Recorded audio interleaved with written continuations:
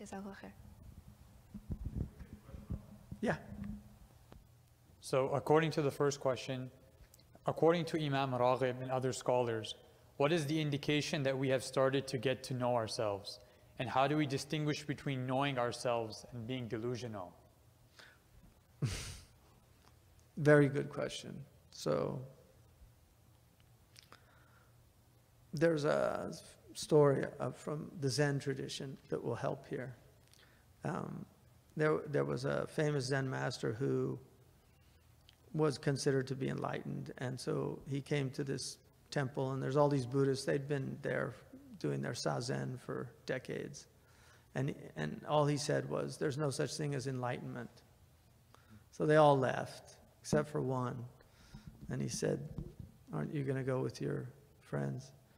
He said, "No, I'm still thinking about what you said, because here I've been thinking all these years that I was enlightened, and now I'm wondering if it was just early onset of senility." So the point of that is that delusion is a big problem, and we delude ourselves very easily.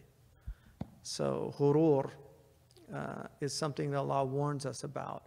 One of the best ways to help in that is to have good companionship, because a true friend is going to help you with your shortcomings.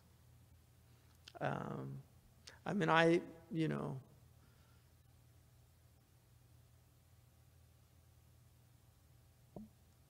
think all of us, إِنَّ الْإِنسَانَ عَلَى نَفْسِهِ بَصِيرًا وَلَوْ أَلْقَى مَعَاذِيرًا. Human beings really are aware of themselves if they're really honest with themselves. So it's just, I think it takes a level of courage to kind of admit. But I think a lot of people do know their shortcomings, but there are blind spots.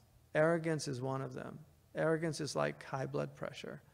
It's just a kind of hidden disease.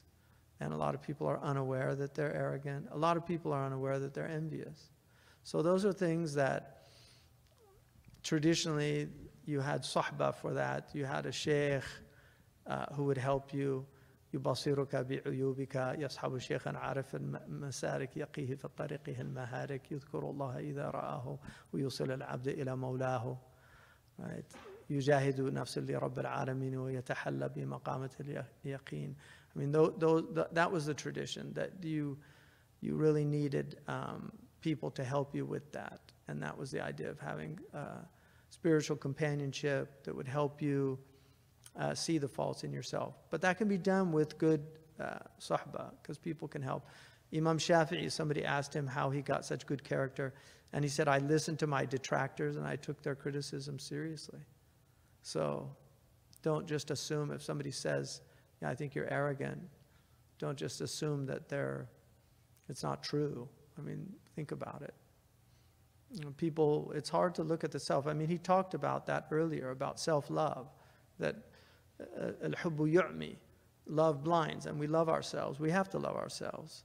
Allah has created us with this idea. But when that love becomes inordinate, then it becomes narcissism. And narcissistic personality disorder is well studied.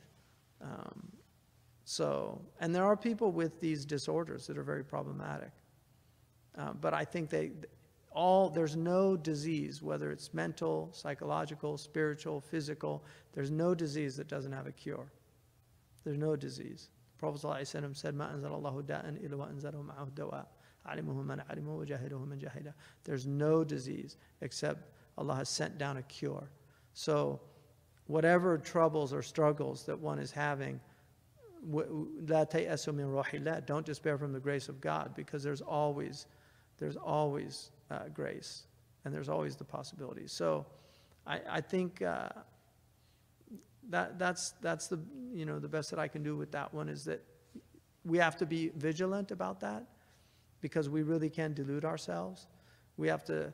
You don't want to get to the point where you become completely stifled and almost frozen with the inability to act, because you're constantly questioning and checking your intentions and your actions. There's people that do that, and that itself can be very dangerous, where you're just, "Oh, is my niyyah sound? Isn't it?"